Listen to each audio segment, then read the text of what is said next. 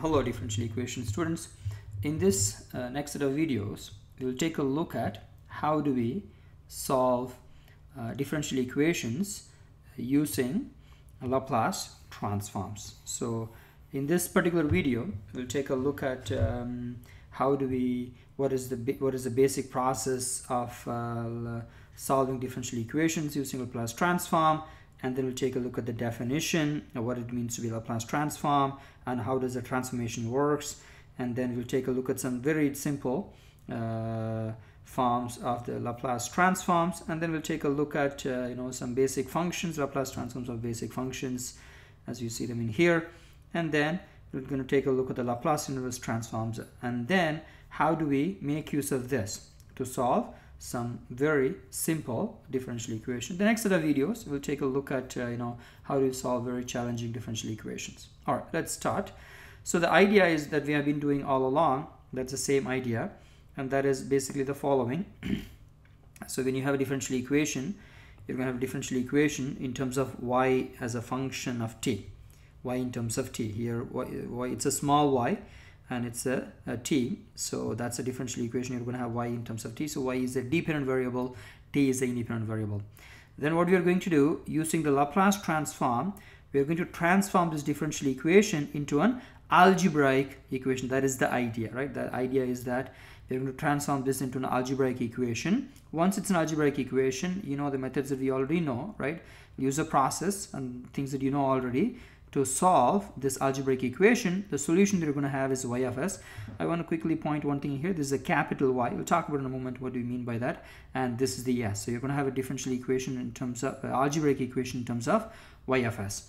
Once you have the solution y of s, then what we are going to do is that we're going to take a look at the Laplace inverse transform, and then using this Laplace inverse transform, we are going to get the solution y as a function of t, and that's how we get the solution to this differential equation this way, right? So that is this whole process of getting the solution there. So we'll start here, do the Laplace transform, get the algebraic equation and find the solution, and do the Laplace inverse and then get the solution y of t, and that will be the solution to this differential equation. That's a process that's similar to whatever that we have been doing earlier. All right, so let's take a look at the definition of what it means to be a Laplace transforms. So suppose if you have a function f, and the function is well defined for any t positive or non-negative, then we call this script L, right? We call it script L of f of t. Some books might simply use L of f of t, and that's okay as well, right? And L of f of t, which is the integral 0 to infinity e to the negative st f of t dt, which by notation, by the way, which will denote it as the cap f of s, right? So the Laplace of the small f of t is equal to cap f of s. So if you take a look what I said earlier, here you have a differential equation, right? That's a small y t, and you have an algebraic equation cap y and cap s that's coming off of this. So if you have a function small f and that variable t, after you do the Laplace transform, after you plug into this Laplace transform, which is basically this particular integral, right? Then what you get is the cap f of s. So whenever we say cap f of s is the Laplace transformation of the small f of t. So this f of t transforms into cap f of s by doing the Laplace transform. Remember that. By the way, in general, we will use the capital letter for a transformed function. So small f of t, if you do the Laplace, it will give you the cap f. Small g will give you the cap g of s. Small y of t is going to give you the cap y of s. Small x of t is going to give you the cap s of s. And we say it's a Laplace transform that is named after the French mathematician Laplace. And now let's take a look at how do we find the Laplace of some basic functions. Let's take a look at how do you find the Laplace of the function 1. Here is the Laplace of the function. I'm going to use the definition that you see right here. I'm going to use this definition to do that. So as per the definition, you see Laplace of f of t is equal to 0 to, as you see here, Laplace of f of t is equal to 0 to infinity e to the negative st f of t dt, right? That's what that is. So basically what we are doing is that given f, we're going to multiply by the e to the negative st, and then we're going to integrate from 0 to infinity. That is basically positive real, right? That's what we're going to do. So let's do that for this function L of 1. If I do that, let me write down the definition. You would see that this is going to be integral from 0 to 1 e to the negative st f of t dt, 0 to infinity. I don't know why am I saying that. So it's a 0 to infinity, which in this case my f of as you see, my f of t is equal to 1. So this is 0 to infinity e to the negative st times 1 dt. And you're all experts. If I integrate this one, you would agree with me that I am going to have e to the negative st, and t is the variable of integration, divided by negative s, and then the limits, the lower limit is 0, the upper limit is infinity. And when we plug this in, you would agree with me, I'm going to have a negative 1 over s, and then I'm going to have e to the negative infinity minus e to the 0, and that's going to give me negative 1 over s of 0 minus 1. And if I simplify that, I am going to have positive 1 over s. So therefore the Laplace transform of 1, the Laplace transform of the function 1 is equal to 1 over s, right? Keep that in mind. All right, now let's try to figure out by the same token, let's try to figure out the Laplace transform of t. How do we do that? The formula is the same. So let's do that. Let me use a different color. So this is going to be 0 to infinity e to the negative st. I hope you wouldn't mind simply plug in t right now, right? And that's all I have. Now if I again simplify this, I'm going to use the integration by parts, right? If you use the integration by parts, you will see that in this case this is going to be negative e to the st times t divided by s, and the lower limit is 0, the upper limit is infinity, plus 1 over s. Again, I'm using the integration by parts, right? 1 over s, 0 to infinity e to the negative st dt. And if I simplify this further, you would agree with me that this would be by the way, when I plug in both values, by the way, you see that I'm going to have a 0 when I plug in the upper limit to this. Because of this, that's going to be 0. When I plug in lower limit, because of that, that's going to be 0. So this is going to, I'm going to have negative 1 over s, 0 minus 0 plus 1 over s. And again, this is exactly, by the way, if you recollect, this is exactly same as that one, and the answer for that is 1 over s. So I'm going to plug this 1 over s over here.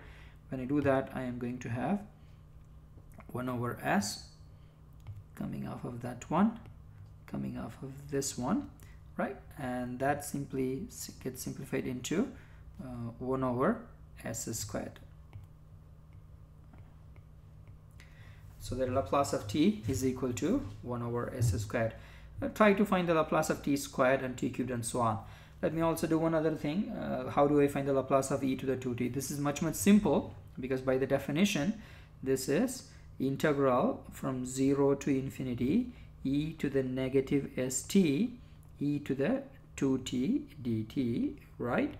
And if I simplify this, right, it's e and e. If I simplify this, you agree that I'm going to have integral 0 to infinity e to the negative s minus 2 t dt, right? And if I integrate this, you would agree with me that I am going to have e to the negative s minus 2 t divided by s minus 2 with the negative, and the lower limit is 0, the upper limit is infinity. And again, by the same token that we did earlier, if I plug the upper limit and the lower limit, I am going to have a negative 1 over s minus 2. When I plug in the upper limit, I'm going to have a 0. When I plug in the lower limit, I'm going to have minus 1. And if I simplify this, then I'm going to have positive 1 over s minus 2. So that's how we get the answer for the e to the 2t. Is there a pattern that you can see? I want you to see if you can find a pattern. There is a pattern there, and we'll talk about it in a moment. Similarly, I'm going to spare the calculations and simplifications. I will let you simply say this. What would be the Laplace of sine 3t? It's a long integration, right? You have to use the integration techniques that you learned in your calculus too. And if you do that, what you're going to have sine 3t would be that you're going to have 3 over s squared plus 9. You will see in a moment using the formula how it works. What about the cosine? Cosine, you're going to have s over s squared plus 9. What about the cosine hyperbolic? And that will be s over s squared minus 9. And again, I want you to do the integral. The integral would be 0 to infinity e to the negative st sine 3t dt. If you do the integration, this is what you're going to have, right? And this one, would be 0 to infinity e to the negative st cosine 3t dt. And again, if you do that, then this is what you're going to get, right? I'll let you do that. Similarly, you can work it out for this one as well. All right, so if you work it out, so what are you going to have? I'll let you work it out, but there's a nice pattern. So if you summarize all that we have learned so far, there is a nice pattern, and that pattern is the following. Laplace of 1 is equal to 1 over s, and Laplace of n factorial over Laplace of t to the n is going to be Laplace of t to the n is going to be n factorial over s to the n plus 1. So if I ask you what is the Laplace of t, right, the power is 1, right? The power is 1, so it's going to be 1 factorial over s to the 1 plus 1, which is 1 over s squared. And if you recollect, that's what we got. That's what we got right here. Laplace of t is equal to 1 over s squared. So now if I ask you what is the Laplace of t squared, and again, if I apply this particular formula right here, if I apply this particular formula right there, you would agree that I am going to have 2 factorial over t to the 2 plus 1, which is 2 over t cubed, right? And again, I can keep on do that. And similarly, there is a formula for L of Laplace of sine kt, and sine kt would be k over s squared plus k squared e to the at. That's nice thing over here. To the at is 1 over s minus a. So if you have an a here, that is simply going to be s minus a, and that is the reason if I ask you what is the Laplace of e to the 2t, and here my a is 2, right? You can simply say it's 1 over s minus 2, and if you recollect, and that's what we had right here as well, right? That's what we had right here as well. So it works out okay over there. And similarly, if you ask for what is the Laplace of cosine kt, that will be s over s squared plus k squared. Sine hyperbolic would be k over s squared minus k squared. Cosine hyperbolic of the Laplace of the cosine hyperbolic would be s over s squared minus k squared. And that's how we can find all these. Again, these are integral, you can compute them, and that's how it will come out to be. So if I ask you, for example, what would be the Laplace of if I ask you what would be the Laplace of sine 5t, the answer would be, you see that this is the k, right? The constant, the coefficient of the variable, right, is the k. So you're going to have 5 over s squared plus 5 squared, right? And for the cosine, it's going to be simply s. So if I ask you what is the Laplace of cosine 5t, the answer for that would be s over s squared plus 5 squared, right? The only I want you to pay close attention here. The only difference between this and this, right, the sine and the cosine is, for the sine you have a constant, right? For the cosine you have a s. For the cosine you have a s right there, right, as you see that. So another way to think of this would be, it goes kind of the opposite. If it's a sine, you get a constant k, right? Constant k. If it's a cosine, you get a s, right? You get a s, like c for s, and then k for constant for sine, and s for cosine, right? Kind of like opposite sine and cosine kind of thing. And same thing here, only for the hyperbolic, the denominator becomes negative. But it remains the s. Cosine hyperbolic s remains on the top. For the sine hyperbolic or the sine, constant remains on the top. Something that you can easily remember this. The good news is the Laplace transform is a linear transformation. That's actually a lifesaver. That's a lifesaver. So why it's a lifesaver? Suppose if I ask you to find this integral, right? If I ask you to find the Laplace and you have to do a long integral, that's not a big deal. For example, if you take a look at this one, this is a humongous integral, right? If you try to do this, the regular definition, it's a humongous integral. But thanks to this linearity property, that Laplace of alpha f of t plus beta g of t is equal to alpha times the Laplace of f of t plus beta times the Laplace of g of t. In other words, alpha times the cap f of s, beta times the cap g of s, right? And that will make our life much easier in figuring these out. So for example, what if this would be? If this would be, as you see in here, this would be as per the formula there, as per the linearity. You would agree with me, I can rewrite this as Laplace of 2 times 1 plus 3 times t, right? 2 is a constant, 3 is a constant. They're like, alpha and beta. And I can rewrite this as 2 times the Laplace of 1 plus 3 times the Laplace of t, right? 3 times the Laplace of t. And if you do that, what do you get? So Laplace of 1, we know it's 1 over s. And Laplace of t, we know that is 1 over s squared. So the answer is as simple as 2 over s plus 3 over s squared.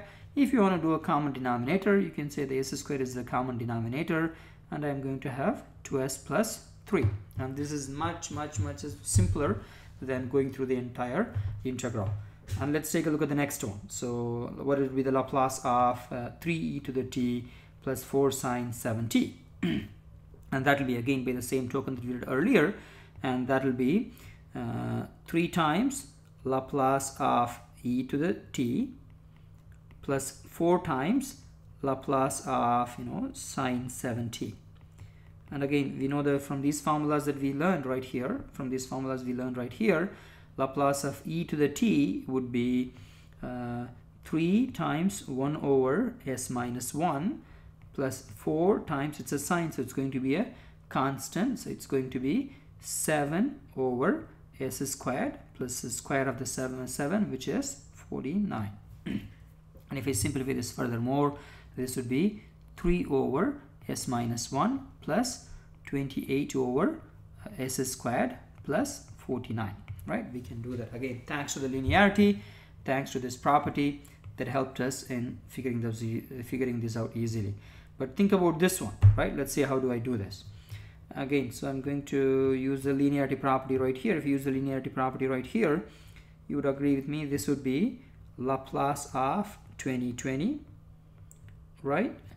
Rather than saying even Laplace of 2020, I'm going to make it even my life easier and say this is 2020 times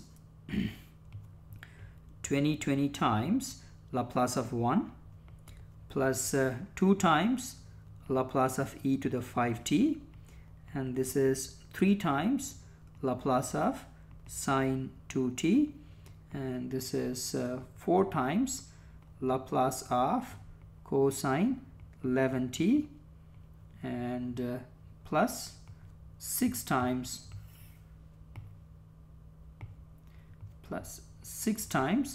Laplace of cosine hyperbolic 7t, right? And then now we can use this individually. If we use this individually, let's see, what do we have?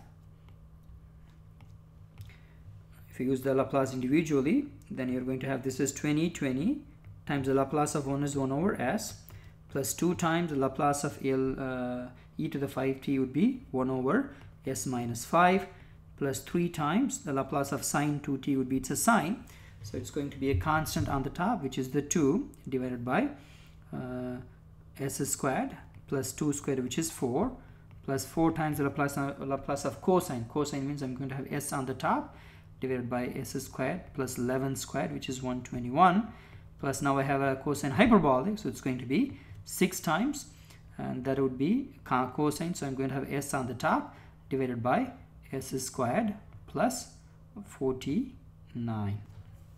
And that's it. Again, I'll let you simplify this. And if you simplify this, you're going to have 2020 over s, 2 over s minus 5, 6 over s squared plus 4 plus 4s over s squared plus 121 plus 6s over s squared plus 49. You can simplify that. You don't have to really do the common denominator, but if you want to do a common denominator just for fun, you can do that as well. All right, I will stop this video at this place. We will do the in the next video we'll take a look at how does the Laplace inverse works. So this is basically the inverse process, right? So you know, Laplace of 1 is equal to 1 over s, right? So the Laplace inverse of 1 over s would be 1. That's what we mean by Laplace inverse, right? Laplace of t is equal to 1 over s squared. So Laplace inverse of 1 over s squared would be t. So it's a backward process. Laplace of, you know, e to the negative 3 is 1 over s plus 3. So Laplace inverse of 1 over s plus 3 would be e to the negative 3t. So we'll talk about this again in detail in the next video. We will stop it right here.